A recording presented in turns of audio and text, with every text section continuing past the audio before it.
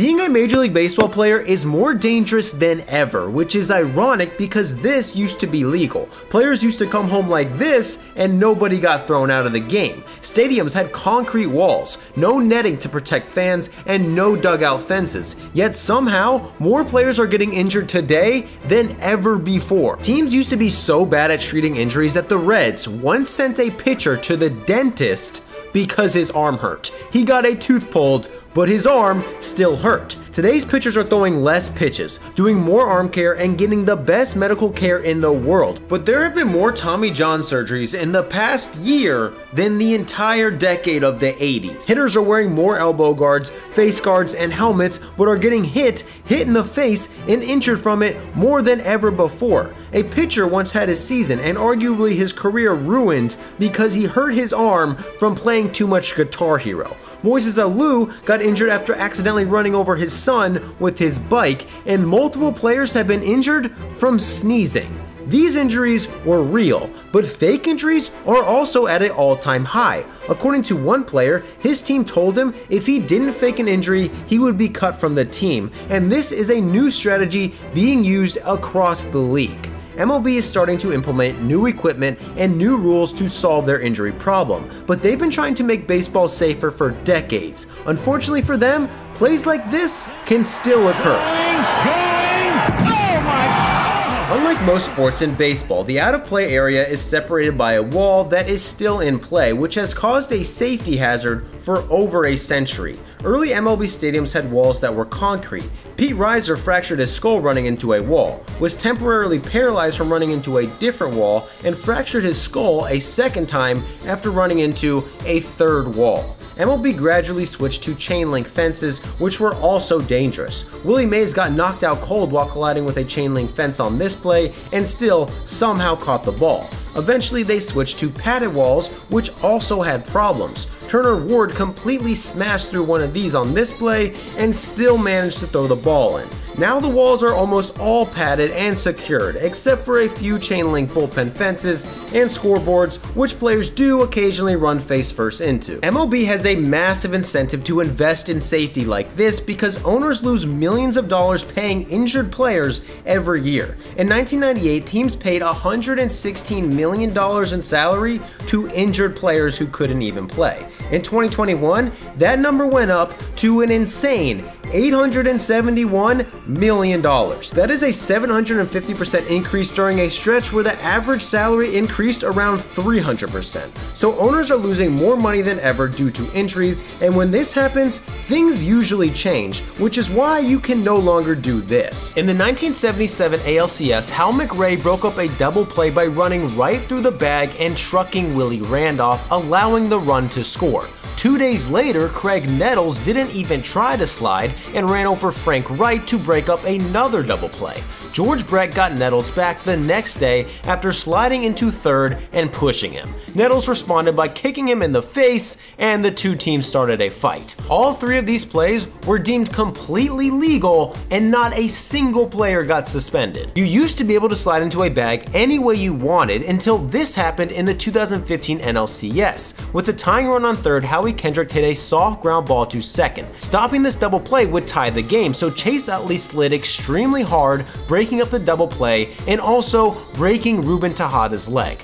After appealing the initial suspension, MLB ruled this was a completely legal slide, but Tejada was never the same player again, and the backlash from across the league led MLB to completely outlaw the takeout slide unless the fielder was directly in the way of the bag. MLB's goal was to stop collisions on the base paths. They no longer wanted to see plays like this. In 2006, Brian Anderson hit a fly ball to left. AJ Pierzynski tagged up, ran home, and absolutely destroyed Michael Barrett. He punched Pierzynski in the face and the benches cleared. Michael Barrett thought this play was dirty because he didn't even have the ball yet. However, this slide was completely legal until this happened in 2011. Scott Cousins tagged up on a fly ball, came home, and ran over Buster Posey to score the go-ahead run. Posey missed the rest of the season, and even though this play was also completely legal and accepted throughout baseball history, Cousins got death threats, and the Giants GM even said, quote,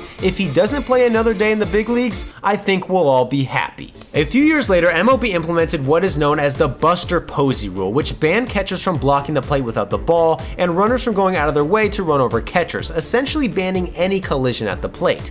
By banning this, MLB saw a 45% drop in injuries caused by home plate collisions, and by banning taking out a runner at second base, they saw a 36% decrease in injuries due to collisions at second.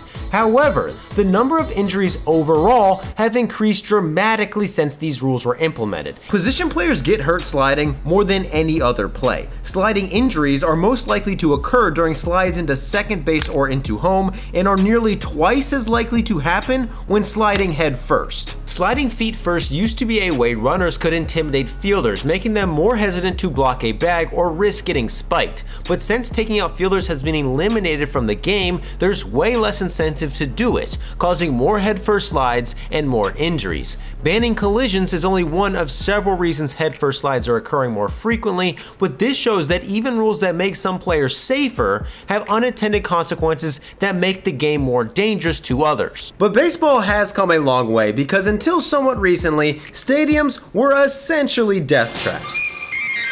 Dugouts didn't have protective fences. Players often fell into them and got hit by foul balls. In 1999, Mo Vaughn fell into a dugout trying to make a catch and hurt his ankle. The LA Times wrote, quote, "What's next? Protective nets in the dugout?"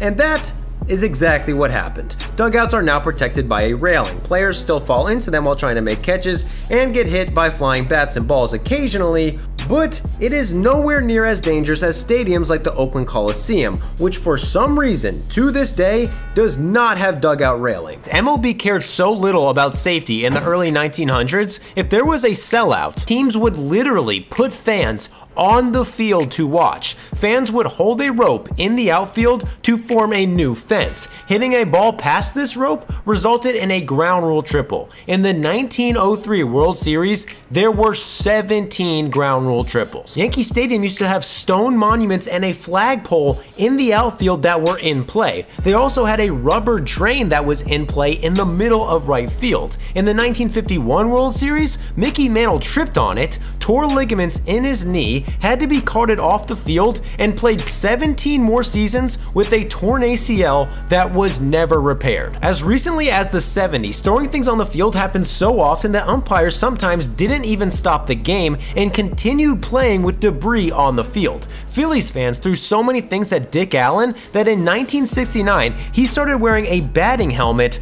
while he played in the infield. MLB didn't start requiring hitters to wear helmets until 2 years later in 1971. Dave Parker took this rule change to another level. After a cheek injury, he wore a football helmet and even a hockey mask to the plate during games. Protective equipment for hitters has evolved into elbow guards, shin guards, face guards, and better helmets. Despite this, hitting is more dangerous than ever because batters are getting hit and hit in the face at a higher rate than any time in baseball history, and hitters are getting tired of it. Just ask the Angels, who started the biggest brawl of the year after Justin Upton was hit in the head by Michael Lorenzen. This was a complete accident, but later that month, after Mike Trout saw 2 pitches go by his head, he speculated that these could have been on purpose, also saying that even if they weren't, pitchers who don't have good enough control to throw inside without hitting someone in the face probably shouldn't do it at all. The Angels threw near Julio Rodriguez's head the next day, which caused a back and forth, and when they hit Jesse Winker later in the game, things got ugly. The bad part for MLB is that this increase of batters getting hit is largely by design. Teams are having pitchers throw more breaking balls than ever, which are more likely to slip out of a pitcher's hand and hit a batter. When they do throw fastballs, they aim them high in the zone or on the inside corner more than ever before, causing more pitches near batters' heads and hands. Teams have found that pitchers with more velocity and pitch movement are more valuable than pitchers who just have good control, meaning that there are a ton of pitchers with nasty sliders and 100-mile-per-hour fastballs who are being told to throw high inside because they are the hardest pitchers to hit. Unfortunately, they're also the ones who are most likely to hit a batter. The last full Major League season had 2,112 hit by pitches, which is an all-time high, and this study found from 2011 to 2014, 1 out of every 21.7 hit by pitches resulted in an injury. Also finding that the fastball faster the pitch was, the more likely an injury would occur. Average fastball velocity has increased since then, so there's a good chance this rate is even higher now. But what is arguably more concerning is that nearly 1 out of every 3 pitches that hits a batter in the head causes an injury, and until the high fastball stops being effective, this trend will be tough to stop. But MLB is trying. This offseason, the league tried to implement a rule that automatically ejected any pitcher who hit a batter in the head, regardless of if it was on purpose, as well as a hit-by-pitch point system. Each hit-by-pitch would count for a certain amount of points depending on where it hit the batter. Once a pitcher passed a certain amount of points, they would be immediately ejected. The players have rejected both of these rule changes, and this is not the only time players have rejected things that made them safer. In 2009, MLB helmets supposedly only protected them from pitches going up to 70 miles per hour. The average fastball was 91 miles per hour, so Rawlings introduced a new helmet that protected against a 100 mile per hour pitch, but barely anyone wore it because they were too big and looked weird. Following an influx of line drives hitting pitchers in the head, MLB offered a similar option for pitchers. Brandon McCarthy's may have been the scariest. He required emergency surgery and later had a seizure due to a line drive.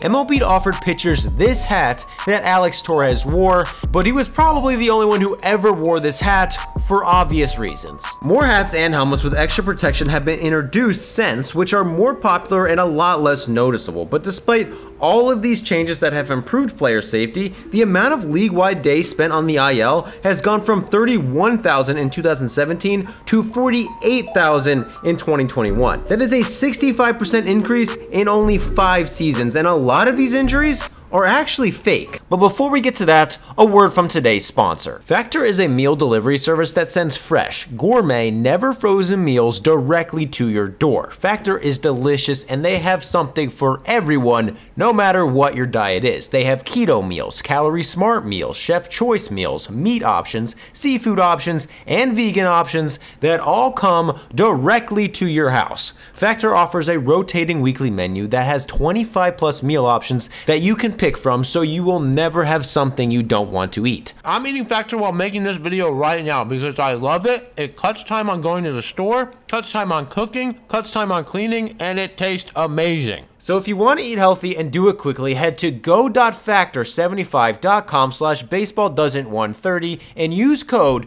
baseballdoesn't130 to get $130 off your next 6 boxes. Yes, a $130 discount, and all you have to do is head to go.factor75.com/baseballdoesn't130 and use code baseballdoesn't130 today. In 2017, MLB decreased the minimum number of days an injured player had to sit out from 15 days to 10 days. Teams can manipulate this by diagnosing a starting pitcher with an injury they don't have and only lose them for 1 start. This is illegal. However, it's pretty hard to tell which injuries are real and which are not. Jose Cardinal once had to miss a game because he said there was a cricket in his hotel room that kept him awake all night. Another time, he missed a game because he claimed his eyelid wouldn't close. As ridiculous as this sounds, both of these injuries were real. It was reported that Joe Zumaya hurt his shoulder and had to get surgery because he played too much Guitar Hero. This was also real, and Guitar Hero even put him in the credits for Guitar Hero 2, saying he, quote, had it coming. Danny McLean once went on the injured list because he said his foot fell asleep while watching TV. He stood up too fast, stubbed it, and dislocated his toes. This was fake. In reality, he was connected to the mob and owed famous gangster Tony Jagiellone money. Jagiellone smashed his toes as punishment, causing him to go on the disabled list. Glenn Allen Hill had to go on the DL because he claimed he was afraid of spiders. He had a dream about spiders, which scared him so much he sleptwalked onto a glass table and shattered it. He then proceeded to fall down his stairs while he was asleep. This was a true story. Ross Stripling once went on the IL with lower body fatigue. According to him, this was completely fake. Another anonymous veteran pitcher says he was given the option to either fake an injury or be released. This strategy allows teams to replace underperforming players by putting them on the injured list. That way, they don't have to release them. Since they're still technically on the team, if their replacement gets hurt in the future, they can just take them off the IL and pretend the fake injury healed. Teams will also do this for pitchers who they think have thrown too many innings. By putting them on the IL, they don't have to go back to the minors or be released, and can stay with the team and pitch again later in the season. Even though they're not really injured, this is done to prevent future injuries like Tommy John surgery, which has happened more times in the past year than in the entire decade of the 90s. The league has responded to this epidemic with lower pitch counts, but this arguably is making things worse, because pitchers used to throw way more innings with way less rest and got injured way less frequently. Old Hoss Radbourn threw more complete games in a single season than the entire league combined in 2021. The Brooklyn Robins and the Boston Braves once played a 26-inning game, and both starting pitchers pitched every single inning. Nolan Ryan once threw 235 pitches in one game. That is more than 2 times higher than Sandy Alcantara's average pitch count, who leads the entire league with an average of 102 pitches per game. Pitchers in past eras were used to throwing a lot of pitches, so they could do it without adding too much risk. But research shows that throwing more pitches does increase risk of injury, especially if pitchers aren't used to it. The Rangers once let Jose Canseco, who was an outfielder, pitch during a blowout. Even though he only threw a single inning, he tore his UCL and had to get Tommy John. The only way to throw a lot of pitches without having a high injury risk is to get used to throwing a lot of pitches. The only way to do that is to throw more pitches, which also increases your injury risk. This is why solving elbow injuries for MLB has been so hard and has made Tommy John surgery the #1 most damaging injury in the sport. Not only because it happens so frequently, but because it takes forever to heal, and rushing a pitcher back can be even more catastrophic. Dave Dravecky once had to get a cancerous tumor removed from his arm. He survived, and against all odds and the doctor's orders, he returned in less than a year. In his second start back, he snapped his arm so bad it reportedly could be heard throughout the stadium. He was out for the season, but a few months later, while celebrating with his team, he broke his arm again. And as bad as this was, the doctors did an x-ray on it and discovered his cancer returned, ending his baseball career forever. Tommy John has an 84% success rate, but pitchers take 12 to 18 months to return from it to prevent things like this, and teams are being extremely cautious with their pitchers. But perhaps the biggest factor in elbow injuries is the thing that teams are promoting the most. Research finds that higher velocity pitchers have the highest chance of Tommy John because higher velocity usually means more torque on the arm. But a pitcher who tries his hardest to throw 95 often puts more torque on their arm than a pitcher who can throw 100 with ease. Old Hoss Radbourn probably threw in the 80s and likely rarely threw a pitch as hard as he could because he knew he was expected to throw the entire game, which is why he could throw 1 million pitches without getting hurt. But today, MLB values pitchers with velocity more than anything, so pitchers are trying their hardest to throw their hardest as frequently as possible, putting them, the hitters, and the entire league in more danger than ever before.